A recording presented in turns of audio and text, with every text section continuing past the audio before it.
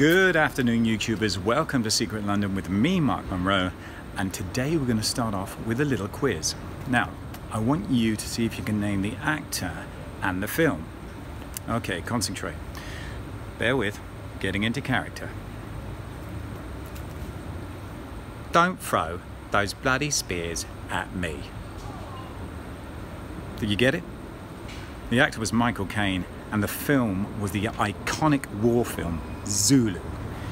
Now, this film depicted the Battle of Rorke's Drift, the defense of a mission station in South Africa, Natal, on January the 22nd, 1879, by only 150 British colonial soldiers. They fought off the attack of over 4,000 Zulu warriors. Now, in the film, Michael Caine played Lieutenant Gonville Bromhead, and the actual role catapulted his career into silver screen stardom. But in real life, one of those heroes came from Chiswick. And believe it or not, he was a London cabbie, just like me. And today, we're going to find out all about him. First of all, getting to Chiswick, West London, it's fairly simple. It's served by most of the major bus routes going into West London, but my advice, head for Turnham Green Station. Then turn left, walk up to the end of Turnham Green Terrace, take another left, walk for 2 minutes, and then on your right, you'll see Cranbrook Road, and you're looking for number 62.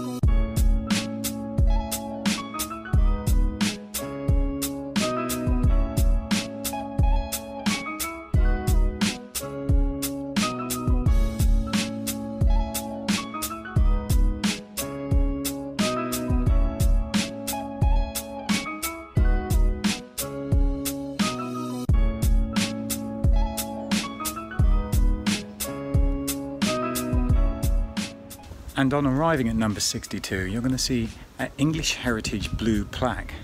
And the name on that plaque is Frederick Hitch. He was born in 1856 and died in 1913 here in Chiswick. And that's who today's story is all about.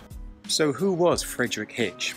Well, he was actually born in Southgate on Chaseside in 1856. Then at the age of 20, he enlisted with the 24th Regiment Foot.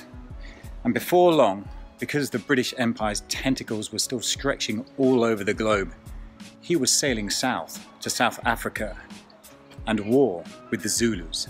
On the 22nd and 23rd of January 1879, Private Hitch was stationed at Rorke's Drift Medical Post when word came in that a Zulu assault was on its way. During the assault, Private Hitch kept up vital communications between the defences and the hospital. Now, our hero Hitch was involved in a holding position, drawing fire from a nearby hillside. But then, catastrophe. He took a severe wound to the shoulder and was rushed into the hospital. After being patched up by Surgeon Reynolds, he went right back out into the fray and started to help extricating patients from the hospital. And even though he couldn't fire or hold a gun, he still ferried ammunition to the soldiers on the front line. Unfortunately, because of the severity of his wounds, he was discharged and sent back to England, where he spent 3 to 4 months at the Netley Military Hospital. But that's not where the story ends, because of that man's bravery and endeavour on the battlefield, Hitch was awarded the Victoria Cross, the most prestigious award any military man can receive in the British Army. After leaving hospital, he found it difficult to get work. He was moving from job to job and unable to do manual work because of the shattered shoulder bone he had. And life was pretty difficult for old Hitch. Just a government pension of £10 a year was a struggle for him. Eventually, our Hitch did find work at the Imperial Institute in South Kensington. But then, in 1901, more disaster. Hitch fell off a ladder.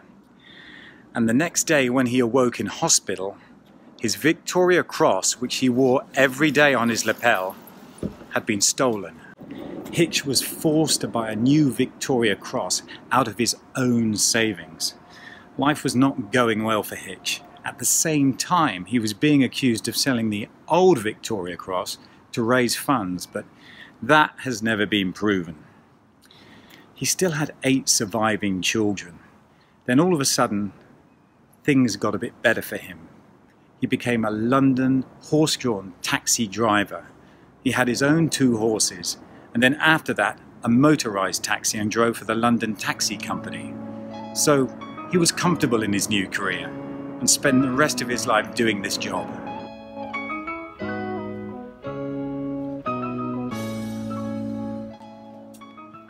Sadly, this is where Hitch's story ends. In 1913, Hitch was chatting with his neighbour and then suddenly died. People think of a heart attack. And this is where he's buried, in St Nicholas's churchyard down by Chiswick Mount.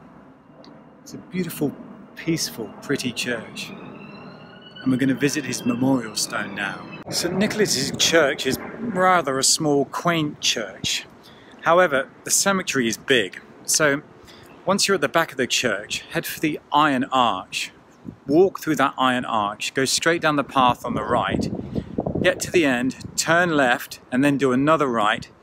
And about 200 yards down that path, on your left, is Frederick Hitch's memorial. Now, Hitch was buried here with full military honours, and I'm just coming up to the memorial now. It's a lot bigger than I thought it would be. And apparently hundreds of London taxi drivers attended this service to commemorate his heroic achievements. And like I said, this is where the journey ends. It's not so much of a gravestone, it really is a memorial. I love the helmet on top. It symbolises that battle at Rorke's Drift so well. And it says, to the memory of Frederick Hitch VC, born 29th November 1856, died 6th of Jan 1913, was erected by voluntary subscription to commemorate his heroic action at Rorke's Drift on the 22nd of January 1879. Just incredible. So, from one taxi driver here to another London taxi driver, I just want to say, thanks Hitch. Thanks for your service to Queen and Country. And you'll never be forgotten.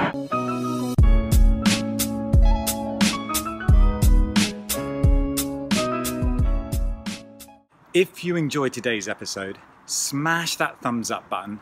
Leave any comments down below, the good, the bad, and the ugly. I read them all. And if you really enjoyed it, why not subscribe? So until next time, stay tuned for another episode of Secret London with me, Mark Monroe.